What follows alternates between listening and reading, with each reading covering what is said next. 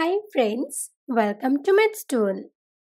Today we will learn to simplify cube root of 80. Let's start. Our first task is to factorize 80. As 80 is an even number, so it will be divisible by 2. So look that we have 80 is equal to 2 times 40. In the same way, 40 is also divisible by 2. And we have 40 equal to 2 times 20. We all know that 20 is divisible by 2 and this is equal to 2 times 10. And 10 is equal to 2 times 5. Now look that all these factors are prime factors. So we cannot factorize further. So finally we get 80 is equal to 2 times 2 times 2 times 2 times 5.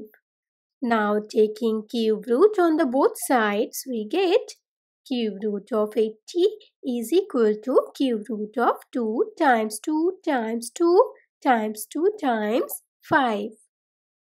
After grouping, we get cube root of 2 times 2 times 2 times cube root of 2 times 5.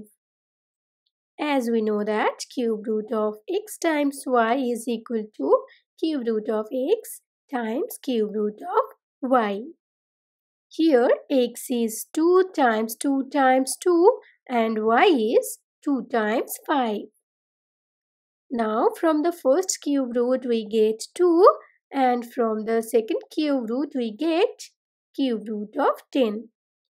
In the first cube root, we have used the rule of cube root of a times a times a is equal to a. A is 2 here. After multiplication, we get 2 cube root of 10 and this is our final answer. Thank you for watching. Please like and share this video if you find it useful. Comment in the comment box. Do not forget to subscribe this channel. Please hit the bell icon to get notification of new videos.